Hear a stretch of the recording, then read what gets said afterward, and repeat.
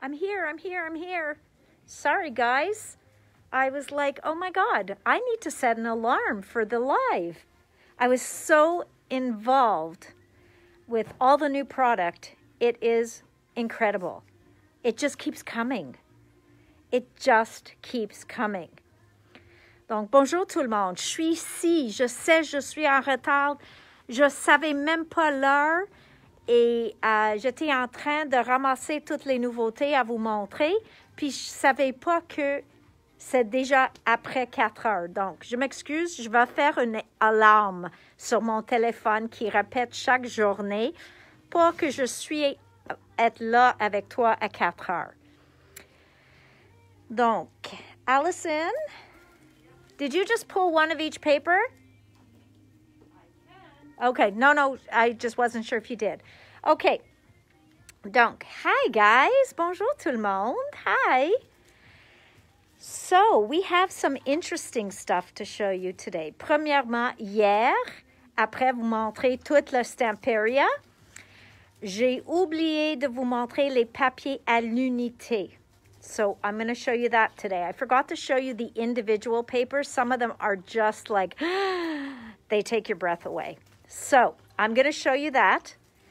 Wow came. So Pam, you're going to be happy when you come tomorrow because Wow is here. Erin, no, I think you can still hold on to it because, well, you kind of like a little bit of everything. So, yeah, just sign it over. It's not a problem. And bonjour, Vero et Ruby et... Okay, and Tanya, Odette, Pam. So, Pam, I just said I'm going to be showing Wow, so you're going to be happy. And Diane, I don't know if you're here, not Diane, mais Diane, parce que je vais montrer le Pink Fresh aujourd'hui et je sais qu'elle attend ça. J'aimerais bien savoir, en regardant hier le Stamperia, c'était quoi ton ligne préférée? So guys, after seeing Stamperia yesterday, which was your favorite line? Because I can pretty much tell based on the sales. But I'm curious who had favorite lines out of that. So if you had a favorite line, please put it because I'm very curious.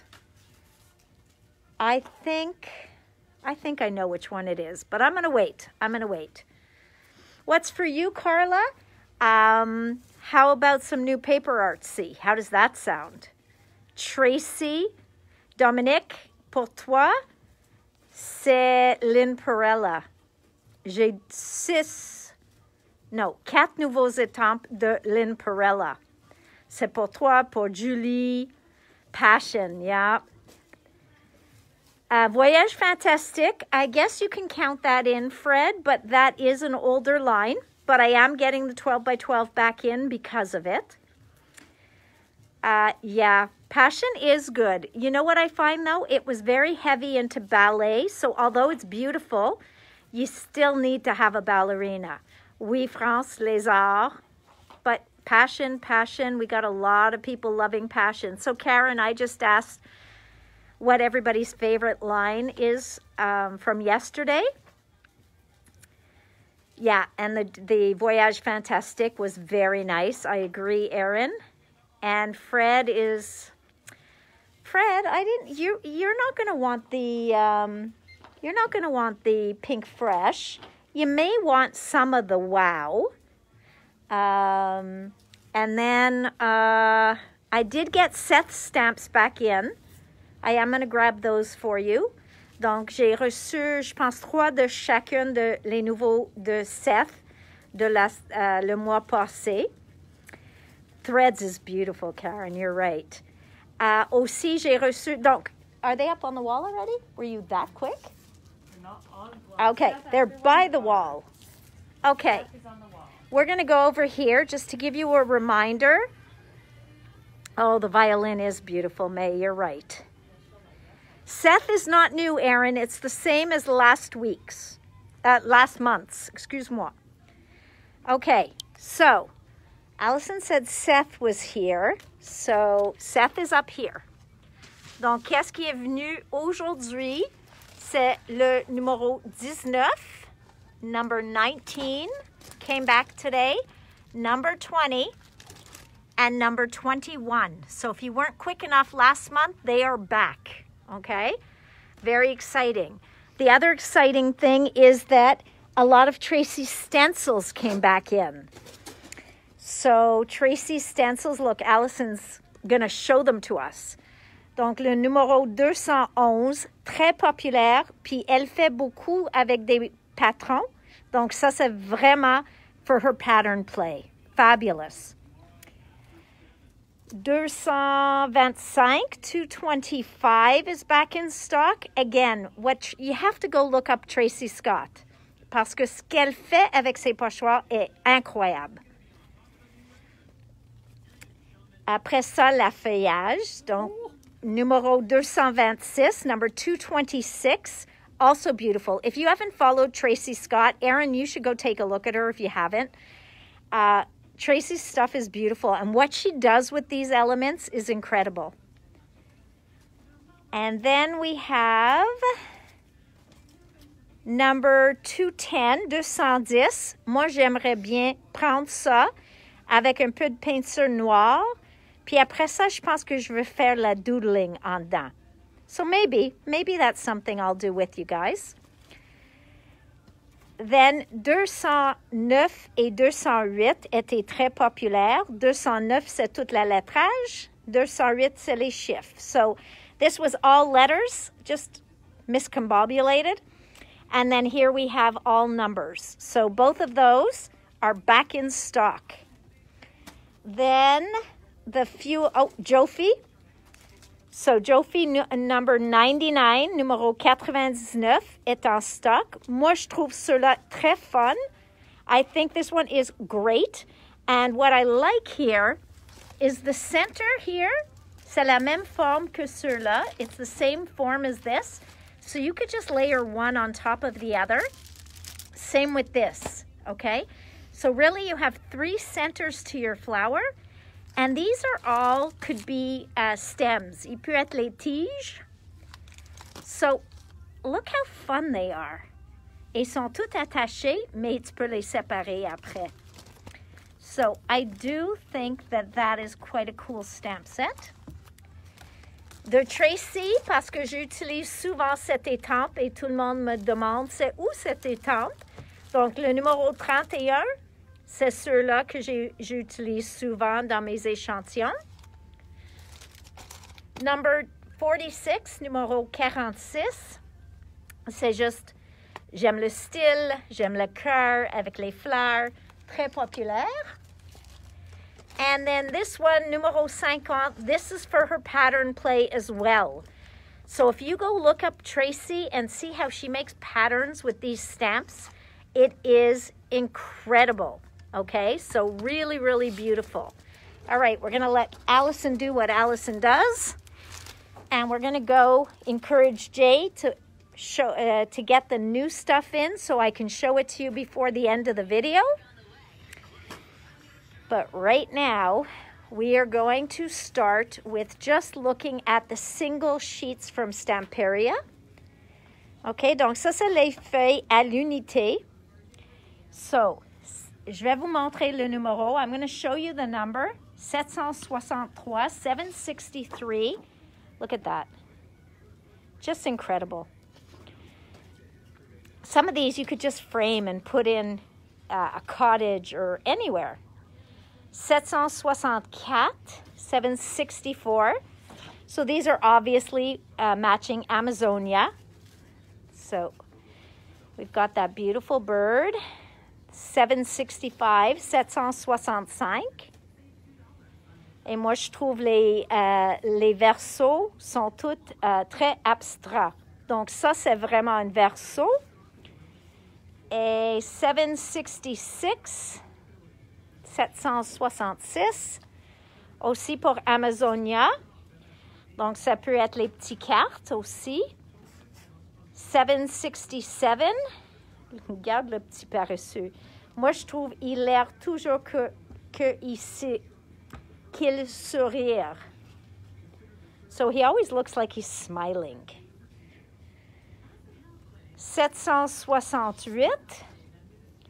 Also, 4 beautiful. This could be a cover of a 6x6 album. La couverture ou la fin d'un album 6x6 de soit Grand Bisou, de l'Amazon, de n'importe quoi. Il est vraiment beau. Okay? Could also be the front of a card. So that's 768, 768. Now I think we're going into Passion. Donc ça, c'est Passion. 769. Et oublie pas qu'il ne fait pas sortir tous les papiers. Jamais, jamais. Okay? So they don't bring out all of the papers. Donc 770, 770. 771, 771. Look at that. Just beautiful. And the pink in there is stunning. 772, 772. Then we have 773, 773. Un autre très bon pour faire des cartes. 774, 774, excuse-moi. 774.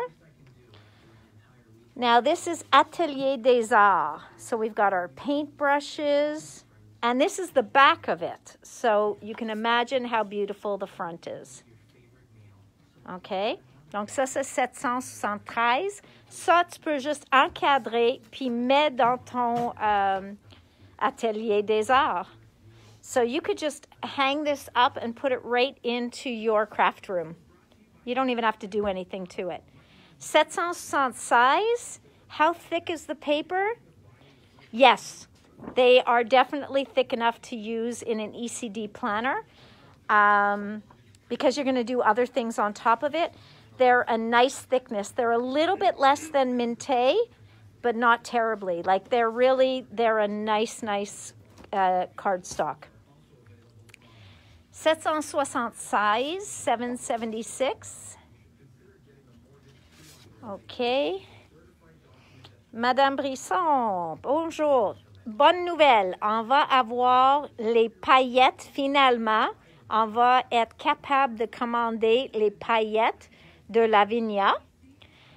Mais tout le monde qui aime Lavinia, for all of you who like Lavinia, au moment, les 21 nouveaux étampes ne sont pas disponibles aux détaillants, mais il espère d'avoir assez de stock vers la fin de ce mois-ci. So right now, Lavinia doesn't have enough stock to open it up to store owners, retailers. So he says he hopes to by the end of, I guess the end of March, because he said this month. And les pinceaux sont pas disponibles pour détaillants et ni les brayers. Okay. So in case any of you have been watching all the Lavinia and you really love it, we do too, but I don't get access to it as early as you guys do. Okay, so when you see it, I can get my order ready, but I can't order it until he makes it available to stores. So here's 778, 778, 779. Again, you could frame any one of these. You could do so much with them, or you can use them as frames for yourself. 780, 780, and that's with our color wheel again. Okay, Atelier des Arts. Look how pretty this is. OK, maintenant, je vais dire ceux-là va avec une des collections de journal. Je pense que c'est le Romantic Journal. Ça, c'est un papier. 782, 782. This one obviously goes with Sea Dream. OK, 788. Oh, it's so beautiful. We have two of them. This one goes with Threads. Ceux-là va avec la collection Threads. 789. Et celle-ci aussi, 790, 790. Oh, did I show the back of that one? So that's the back of that one. Then we've got this one here. Look how pretty that is. Ah, very, very nice. So that's 790. 791. 791. Et 792. So all those go with threads. Okay. So beautiful papier individuellement. Now, Pink Fresh. Le mois passé, on a vu qu'ils ont commencé de faire plusieurs pochoirs, qu'on fait le pochoir, et après ça, on a une matrice pour le découper, ou on a une étampe pour étamper par-dessus pour mettre notre contour. Okay? So last month we saw Pink Fresh did a lot of stencils, and it was only like 2 weeks ago that I showed it to you, but they did a lot of stenciling that had a matching die or a matching stamp. So you could get the three together, or you could do just the die and the stamp, or just the stencils and the die. So you had lots of options. Well, they've done it again. Maintenant, ils ont sorti des étampes. Ceux-là s'appelle Joyful Bouquet. Et tu peux le voir ici. Donc, voilà l'étampe. Voilà le matrice. Joyful Bouquet.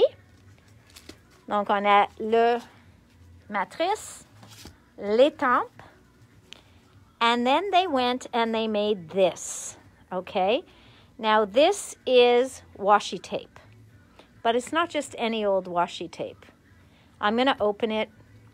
Jay's not going to be too happy, but that's the only way you guys are going to understand this. So right now he's very deep in thought, trying to enter the paper artsy for you guys. Oh yes, I understand that, Dominic. I wish I could do that. Moi, je suis pas capable de garder juste just avec une ou deux compagnies. It is washi tape. It's washi, washi, washi, and it's beautiful. But it's also wrapped. Donc, je vais emprunter le couteau de Jay pour l'ouvrir. Mais maintenant, c'est plus évident que je l'ouvre. He's going to actually help me, guys. This one's not for sale anymore. Maybe it will be. Dominique gonna buy it? I don't know. Peut-être. Or Diane. So what I'm going to show you guys.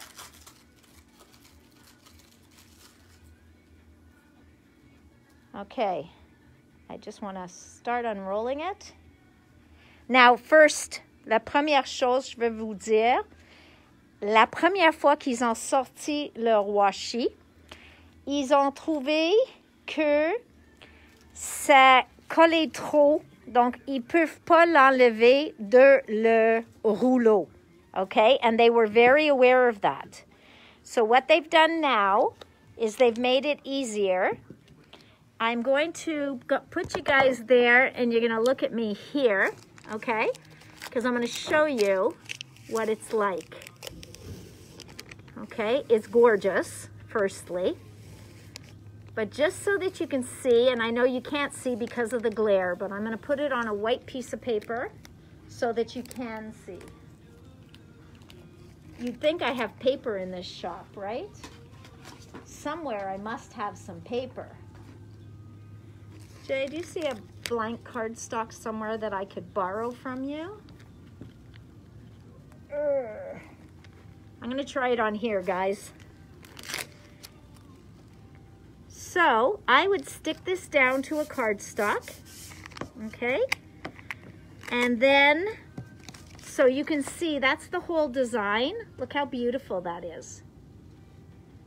At that point, I would probably cut more than tear so that I don't rip the next design. or use my nail. See, I just did. I ruined the next design. Okay, so here goes. So you have this now. On a ça. Maintenant, on peut prendre, j'ai mis sur un morceau de carton. Donc maintenant, c'est assez rigide pour mettre dans notre machine à découpe. Et maintenant, je peux prendre le découpe et je peux découper l'image. Okay? And what's good is you can cut it all at one time. C'est tout attaché. Okay? So do we want to see that and what it looks like? Let's see. Okay. We're going to take that and we are going to line it up. I am going to line it up first time. And of course I have to do it live, right? Nah, why would I wait? Okay, donc j'aligne tout ça. I think I'm good. I'm going to get a little piece of washi. I'm actually going to take the excess here. Et je vais mettre de tape pour le garder en place. Okay? I know you can't see it, but you will. As soon as I tape it, I'll show you. Je vais vous montrer. Okay.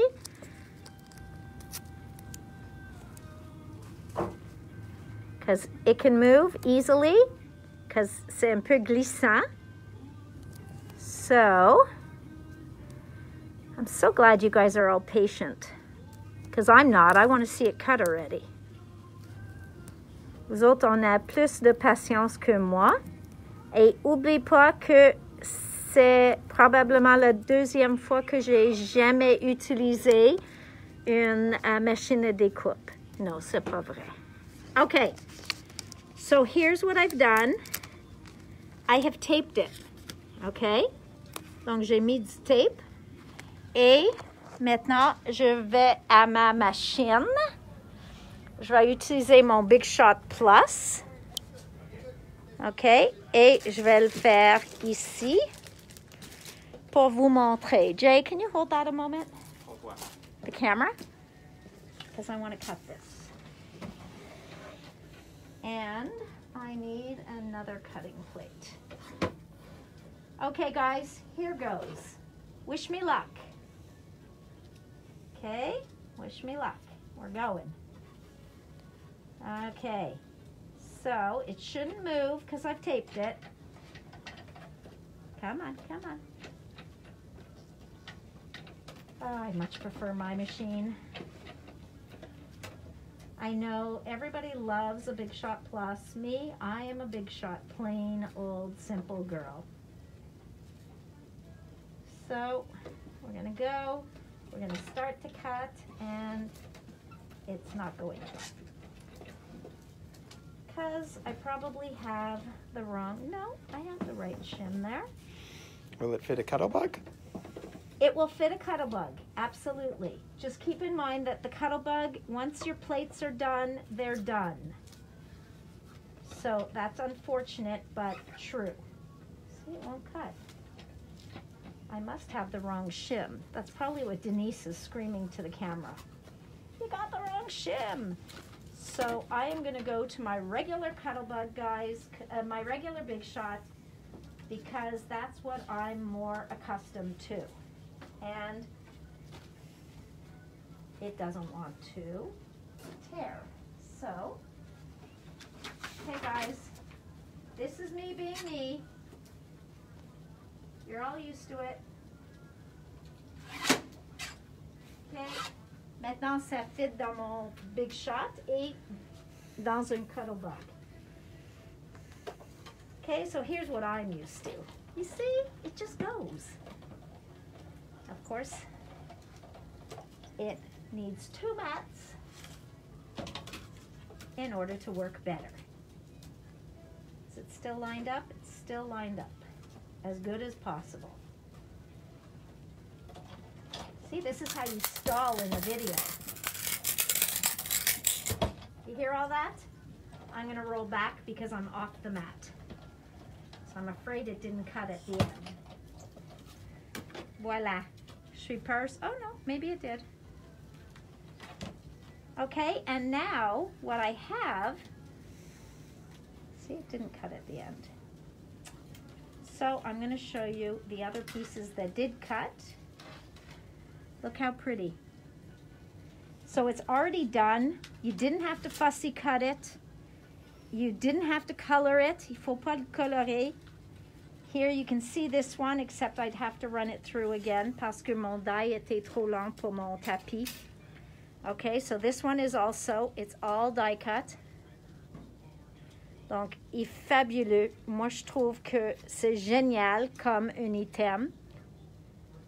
Okay, so you don't have to color. You don't have to do anything. Look at that. Isn't that gorgeous? So, and this one is one of my favorites. That's why I showed you this one. Okay? So, what I'm going to do is I'm not even going to put the die... Well, yeah, I have to put the die back. What question? Est-ce que die vont avec les étampes? Pour qu'une fois que le washi est discontinué, il faudrait avoir les étampes. Premièrement, un rouleau de washi, il y en a beaucoup, beaucoup dedans. Donc, pour avoir la chance de tout finir, c'est très bonne. C'est si vous voulez les étampes, mais tu vas le trouver, on a toujours des die qu'on n'utilise plus après un bout de temps. Mais le montant de fois que tu peux utiliser ceux-là est incroyable parce qu'il est vraiment... il y a beaucoup, beaucoup d'images sur le tape, le washi tape, le rouleau. All right, guys, I'm just going to cut the big piece because that's the one that really, really is gorgeous. So I'm just going to finish cutting it so you can see it. I'm just moving it down on my mat so that we get it all cut out. Okay? So I'm hoping I'm lining up the same, in the exact same spot. Okay? So I think I just didn't line it up to the top enough. C'était ça mon problème.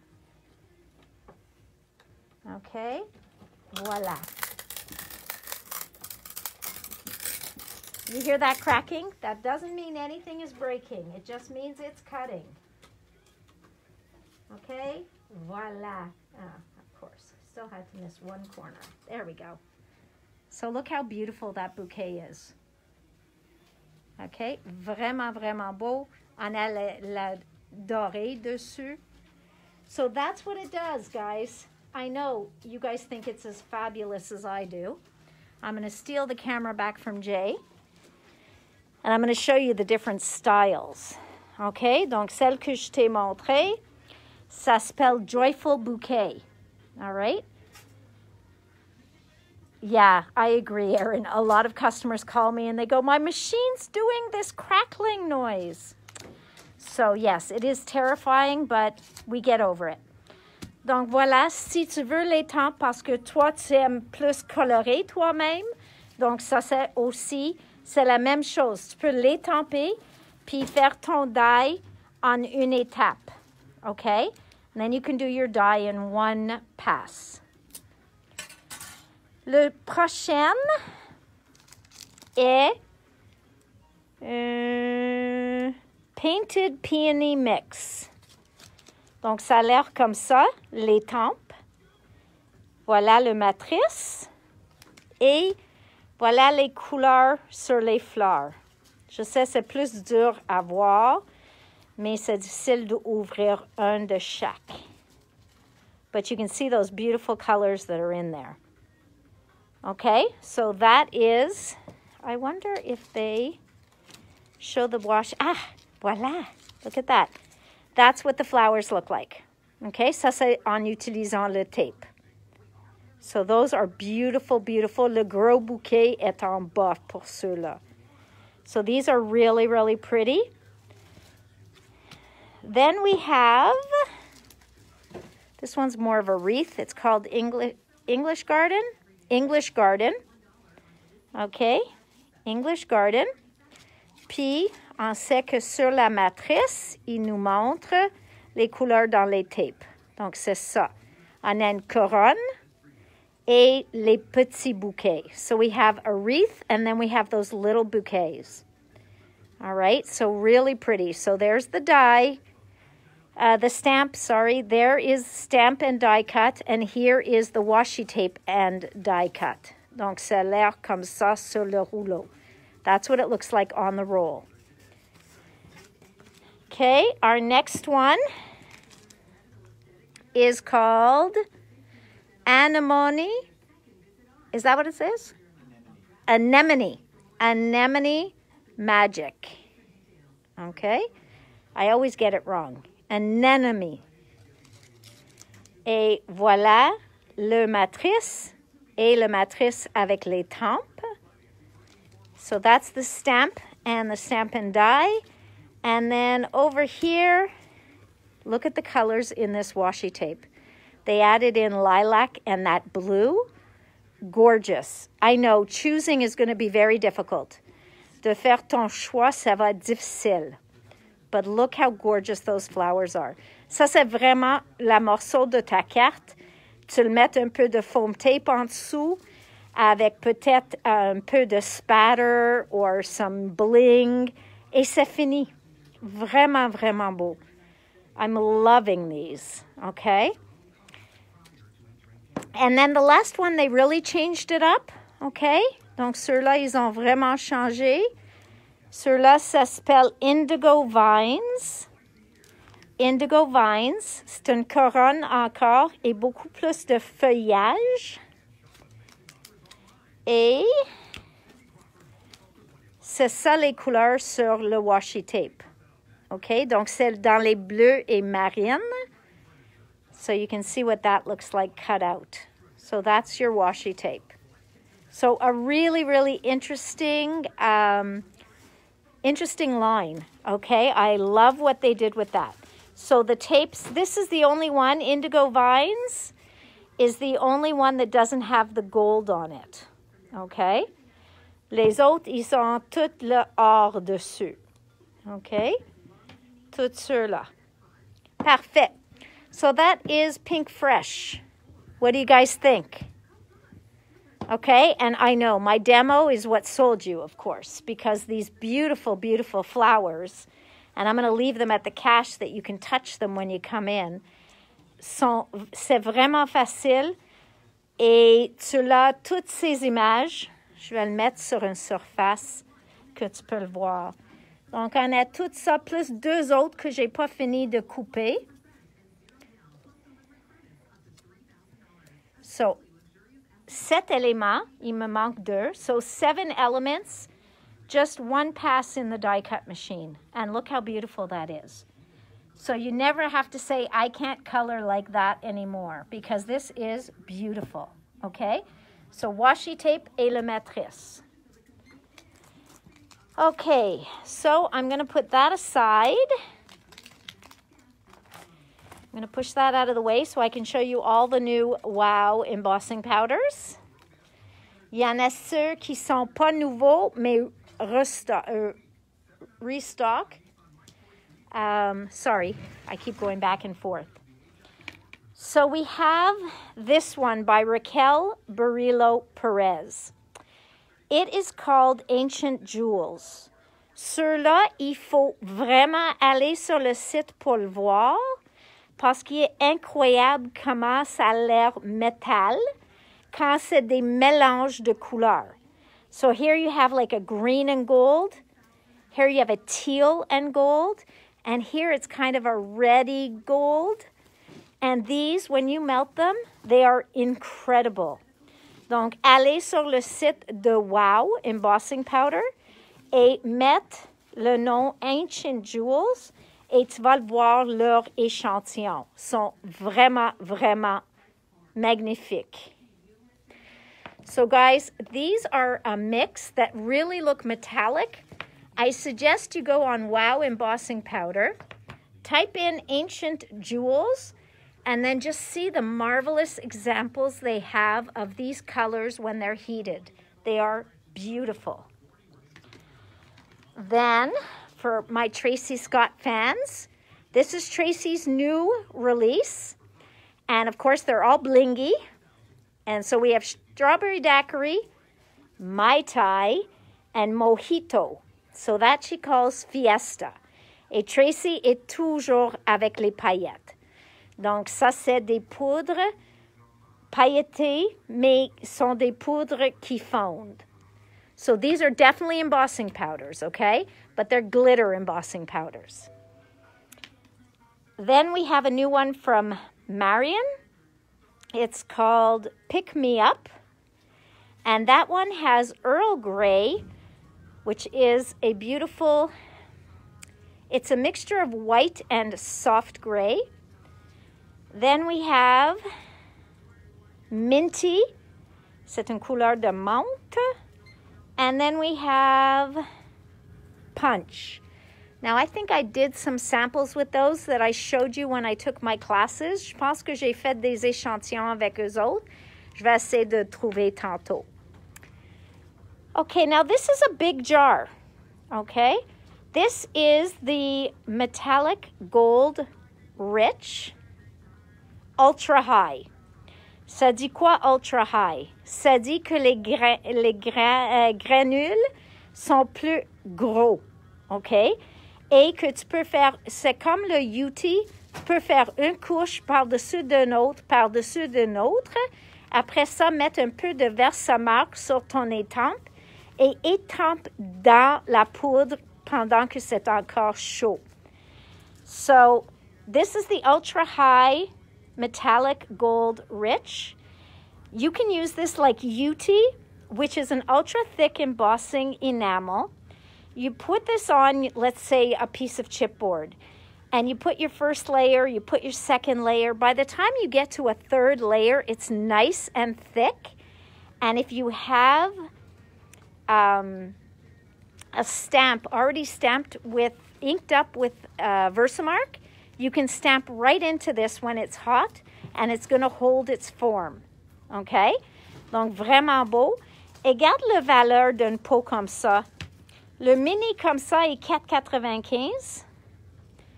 Le gros est comme 24. OK? And you have more than 6 times the amount. You have a ton in here. OK? Now, let's look at our embossing powders. So, we're going to start here. Donc, voilà le metallic rich, gold rich, mais en petit format. Opaque bright white, ultra high. Aussi un blanc que si on veut quelque chose plus épais, more chunky, I would use the ultra high. Otherwise, I would use the super fine. Here we have a clear gloss powder qui est super fine. Ceux-là sont pas nouveaux. Okay, it's just restock. Voilà le metallic gold rich super fine. Donc, c'est un très, très, très beau or. So, if you haven't tried this one, it's a beautiful gold tint. Then our rose gold. This rose gold is beautiful. It's the one I did my little sample with. Maybe we'll take a walk over there after. Then we have, okay, Silly's Fog. This is one of the Alexandra Ranki. Donc, tu vas le voir, différents noms sur les bouteilles. You're going to see different names on the bottles. That's because those are the artists that chose what goes in the bottle, in the jar, okay? Also, they're anti-static jars and anti-static powders, okay? Donc, mettez pas quelque chose plastique dans ceux-là et ça va rester sans statique, okay? So this one's called Silly's Fog. You see the color? Let's see, I have more of the Ranky ones. This is the opaque bright white regular. Donc, moi, j'adore leur noir puis leur blanc. Then this one's a Ranky one. It's Judith's Blush. Et je pense que eux autres sont translucides, okay? So that means you're going to be able to see through these. Sont pas complètement opaques. So this one is translucent. this one is translucent et métallique. Okay, TM, on voit TM, translucide, métallique. Translucent metallic. Here's another Rinky. This one is called Karen's Dream. Look at that color. Donc, aussi translucide metallic, translucent metallic. Okay. Believe me, I wish I could heat emboss all of these for you. Bella's Forest. Okay, un autre translucide et métallique. Look at that color. It's almost like a teal, a rich, rich teal. C'est comme un bleu, a teal, mais très riche. Then that's, okay, this is called In the Navy. This is, everybody's been waiting for this. It is a navy blue that is stunning. Okay? Cela va être très populaire. In the Navy.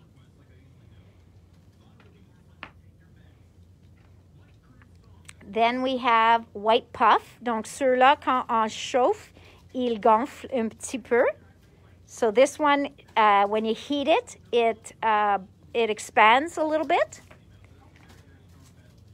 Halo. Ça, c'est un nouveau translucide qui aide le brillance sur ton projet. So this one is translucent. So it just adds this beautiful glitter on top of your project. After that, we've got white pearl. Donc, ceux-là, quand ils fondent, il va être perlé. C'est aussi un translucide. Disco ball. So this is what we were waiting for. Parce que disco ball n'était pas disponible en US. Il était seulement disponible en Angleterre. Donc, on a attendu pour qu'il peut l'envoyer et avoir tous les documents pour l'envoyer en US et en Canada. Okay, so disco ball is what held up our order, is because they needed the proper paperwork and codes and everything else to get this to the United States instead of just coming from the UK.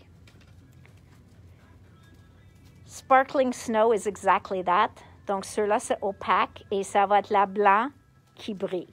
Okay, vraiment, il brille beaucoup.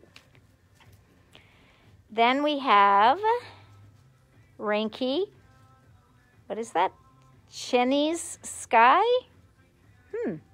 C'est aussi translucide et métallique et ça a l'air comme un bleu noir. OK? Donc, je pense pas qu'il est complètement noir. Ça a l'air plus marine avec un mélange de métallique. OK? Then we have metallic silver. Ça, c'est un ultra high aussi. Donc, ça dit que encore les granules sont plus gros. So the grains in there are just a little bit thicker.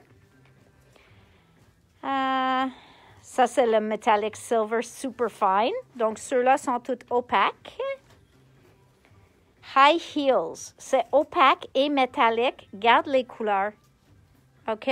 Donc, ça, c'est les talons hauts, ça dit. Et il brille, mais iridescent. Donc, on voit dépendant la lumière. So, depending the light, how it hits it, you are going to see different colors in there. So, it's called high heels. Après ça, on a Eula's Cognac. C'est un translucide métallique. Et ça a l'air vraiment comme une couleur de cognac mélangée avec un doré. Okay? So, really, really nice. Here's another one. This one is Giddy's Power. Et ceux-là translucide, pas métallique. Okay? Just a beautiful color, but translucent. Ça, c'est le opaque bright white superfine. Voilà, on a Kirsten's Magic. Kirsten's Magic, or Christina's Magic, excuse-moi. Translucide métallique. Donc, c'est un bel mauve comme le aubergine. Okay? This one looks eggplant. Then, we have this one here, which is Manuela's honey. Donc, c'est le miel. Il est mélangé avec une métallique aussi. Et c'est vraiment une couleur miel. Then here we've got metallic gold sparkle, just parce que je trouve souvent, every lady loves a little sparkle in her life. Donc, voilà un sparkle doré. And then we have metallic silver regular. Donc, toutes les couleurs de base, le blanc, opaque bright white, le ebony noir, le metallic silver et le metallic gold sont les plus vendus au monde, okay, et dans le monde. And then, so we have here black glint. C'est une noire, donc probablement un mélange avec une de leurs ebony ou quelque chose comme ça. Et il y a des paillettes. Ça a l'air comme des paillettes, mais non. Parce que c'est pas une métallique, mais peut-être pailleté. Okay, so this is black glint. Like I said, if I could emboss them all, I would. It would be so much easier to show you. Et voilà, red glitz. Donc, juste si vous voulez Dorothy's red slippers, les souliers de Dorothy, de Wizard of Oz, voilà, ça c'est la meilleure chose à utiliser. So this would be your best bet, okay? So, and then the Wow embossing pad is very popular. Versamark is fabulous. Wow stays wet a little bit longer, okay? Donc, c'est ça la plus différence entre le Versamark et le Wow. C'est juste ceux-là, ils sèchent un peu plus lentement. Donc, ça vous donne un peu plus longtemps d'ajouter tes poudres. So, both the same thing, both a watermark pad, Versamark, Wow, they're interchangeable. This one just takes a little longer to dry. Now, that doesn't mean that you're going to touch it and it's going to be wet. It just means that it gives you a little bit longer to put your powders on. So that's what that would be for, okay? So far, we have Pamela definitely happy because we showed the Wow. I know Diane and a bunch of you are happy with that pink fresh because it is beautiful. I know the problem avec les poudres, c'est de prendre la décision laquelle à acheter. So I know that that's going to be your biggest problem, c'est lequel d'acheter. Celle de Tracy, oublie pas, si tu es un maniaque de Tracy comme moi, tu as besoin de ça. Et je suggère vraiment d'aller voir ceux-là de Raquel, OK, ceux-là qui s'appellent les Ancient Jewels. It is worth going to have a look at, OK? Je te jure que tu vas aimer de le voir, OK? So you really need to do that. Now, can we talk about my friend Tracy? She hit it out of the ballpark yet again. And Lynn did a style all her own. Okay, so let's start with my friend Tracy. Elle est montrée aujourd'hui sur le site de Paper Artsy People. OK, et ça, c'est pas un site, excuse-moi, c'est une page de Facebook. Vous pouvez aller sur la page de Facebook, Paper Artsy en un mot, et People comme personne. Et ça va vous amener à la vidéo qu'elle a fait aujourd'hui montrant tous ces échantillons. OK? So that would take you to today's video where Tracy showed a ton of samples. It also will take you to Lynn Perella, who showed hers yesterday, and Kay Carly, who showed hers on Monday. Okay? So, voilà. Le numéro 53. I mean, look at this. Tracy gets all that little detail with just a small pen. She's incredible. Okay? This, I think, is going to be hugely popular. Donc, ça, c'est le numéro 53. And I don't think there's a name, so we'll just call it Soar. Now, this one here is magnificent. Les exemples qu'elle a montrés dans son journal est incroyable. Si tu ne l'as pas vu, il faut aller voir.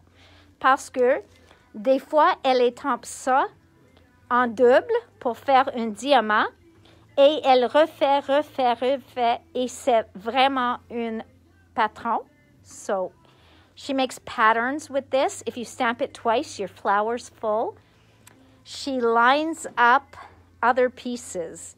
So she uses all of these. Ce ne sont pas vraiment les coins et les triangles. C'est vraiment pour faire une page au complet au motif. OK? Please, please, please, allez sur la page Facebook et check ces échantillons.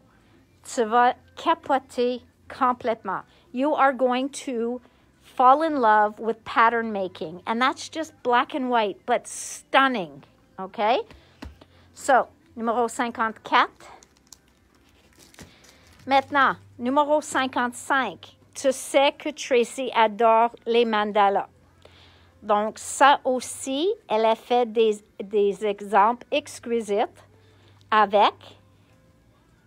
Et encore, tu peux mettre une par-dessus de l'autre. Tu peux mettre celle-ci par-dessus de ça. Et après ça, là, tu peux mettre ça comme la feuillage en dessous. So, they really work alone or together. Donc, ça, c'est le numéro 55. Et le numéro 56. Okay, number 56. So, again, like I said, Tracy, she just does such a phenomenal job. I may be a little biased, but I absolutely adore her style. Here's a a Jofi one. This is a Jofi one, and I like it. I do like it. And I just wasn't sure. And then I had 2 people order it, and I was like, yep, I should go with my gut. My gut said to order it. Donc, ça, c'est de Jofi, le numéro 100. Okay? I know one is reserved. Somebody reserved that. Voilà le Kay Carly. OK? Elle est une autre artiste avec Paper Artsy. Elle a montré tous ses projets lundi. OK? So you can see how she used all of these. They look like little clouds that make up a flower. Very original. She really has that kind of style. OK? Après ça, on a des fleurs comme ça. Donc, elle fait beaucoup de je vais dire, les fleurs, la feuillage, des choses comme ça. OK? Very pretty. Numéro 45. Et voilà le numéro 46. OK? Now, Julie and Dominic, do you have your paper bags ready? Julie, you have your paper bag ready? OK. Voilà ma belle Lynn Perella. Voilà le numéro 47. Ça, c'est une artiste depuis des dizaines d'années. Puis elle a un style complètement la sienne. Okay, she has a style that's all her own. Even these are a little different than she's done before with the bird and the hair and everything, but it's not a far reach because it is gorgeous. Une pompe. So, voilà Lynn Perella, numéro 47. Voilà Lynn Perella, numéro 48. Okay, regarde le petit nid dans son cheveu. So, she has a little nest as her bonnet. Et les petits oiseaux, moi j'aime ça, ce petit morceau-là. Donc, vraiment, Lynn Perella. Numéro 48. Le numéro 49. Ceux-là, elle a montré hier sur son... comme un tease avant qu'elle a fait son prévu. Et tout le monde a capoté sur cette étampe-là. So, look how cool this is. Now, ça, c'est la Lynn Perella qu'on est bien habitué avec. Mais ça, c'est un changement pour elle, mais ça fit complètement dans son style. So this is really quite cool, number 49. And then we have number 50. So beautiful, beautiful line. I doubt Lynn's watching, but if she was, I know she'd be happy that we just love this. Okay? So really, really cool, and that's number 50. Dans les pochoirs, ça c'est pas nouveau, mais c'est nouveau pour eux autres. Quelqu'un m'a demandé de le commander et c'est le Jofi 86. OK? France Papillon. elle a fait sortir le mois passé ses étampes, mais à ce temps-là, Paper Artsy manquait leur miler pour faire les pochoirs. Donc, c'est venu en retard. Donc, ça, c'est le numéro 227. Et tu peux le voir, elle fait beaucoup avec des cercles. Et même le border. Donc, ça peut faire les nuages. OK? Et le 229. So, I guess I don't have 228. Aussi de France Papillon. OK? 229. Et ça, c'est les morceaux de casse-tête. So that's to look like puzzle pieces. De Jofi, aussi de le mois passé, c'est le 230, mais c'est nouveau pour eux autres. OK? So we never had this. Number 230. It's just last month they were out of stencil making material and mylar, so they could not cut their stencils. So 230, 230, 231. Now this looks like it would fit so great with that stamp I showed you, stamp number 100, 99. That had les tiges comme ça, the one that had stems that look like this. I think it's such a cool, modern looking stencil. Donc, number 231. Maintenant, de la belle Tracy. Donc, on a le 233, OK, 233, 234, puis encore, elle a montré des échantillons avec tout ça. OK, so she showed examples with all of this today. Number 235, and again, you'll see how she builds these into incredible items. Okay. And then number 242, 242. All right. So what do you guys think? Pretty good release, eh? And we did refill a couple of our paints. On manquait le heavy cream, on manquait le cerise, le smoked paprika. Donc, tous ceux-là ont revenu en stock. Et on a reçu 3 de les infusions, Green Man, Rusty Car et Golden Sands. Donc, ça, c'est les 3 infusions qui sont arrivées ou revenues en stock aujourd'hui. So, guys, are you ready for us to put this live on the site? What are you thinking? Oh, Julie, I hope somebody's there to catch you. OK. Donc, tout le monde, on est prêt? Oh, I want to show you one last thing. You remember we showed you last week our new exclusive gnome die? Donc, c'est le matrice que j'ai montré qui est exclusive à 21 magasins, je pense. Je vais vous montrer les échantillons de Ariel, OK? J'ai donné notre gnome à Ariel, puis j'ai dit, fais ce que tu veux. Donc, elle a fait cette belle carte-là. Puis, tu vois comme ça brille dans la fenêtre et dans son lanterne. Donc, des fois, ça a l'air vraiment comme du feu. So, this is crazy. All right, this is our exclusive gnome set, and I gave it to Ariel. She matched it up immediately with the mushroom house. And I love how she used like the holographic paper in there so that we can even have it look like fire. So it's really cool. Then she did this one, again with the mushroom house. And you could see the different colors. So the gnomes are in the same colors. And here is a different one. And then we have this guy. He looks more like a lumberjack gnome heading out into the forest. Dans la forêt, voilà le champignon qui vient avec le kit. On a le gazon, puis le lift the flap arbre. Et il faut que je sors ceux-là parce qu'elle a caché des petits... On a une écureuil dedans. Et là... Oh! Je pense que ça a tombé because I know she would have put something under there. Donc, voilà.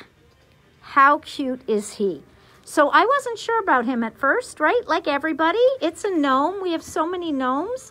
And then when I saw all the samples, quand j'ai vu les échantillons que tous les magasins ont fait, et même Ariel, j'ai tombé en amour avec cette bonhomme. J'ai vu lui utiliser comme un Père Noël. J'ai aussi vu quelqu'un qui fait le chapeau et la barbe comme un cornet de crème glacée. Donc, ils ont coloré ici. Ça a l'air comme pas lait fouetté, whipped cream, okay? So whipped cream on top. It was really very cool. And the little mushroom is just an added bonus. So voilà, c'est une exclusive avec Crafters Home et Lawn Fawn. Donc disponible seulement ici en Québec, chez nous, mais est disponible dans environ une vingtaine de magasins seulement. So lots and lots and lots of fun. Okay, guys, it's time to say goodbye. Tomorrow, for this just in, I don't think I'm going to have anything. I don't know. I never know. But we will see tomorrow. And if not, we will do something fun. I promise. So I will see you tomorrow. Bonsoir tout le monde. Je t'aime tous. I love you all. Thanks for watching. And we'll see you tomorrow. Now we're going to pick some orders. Bye, guys.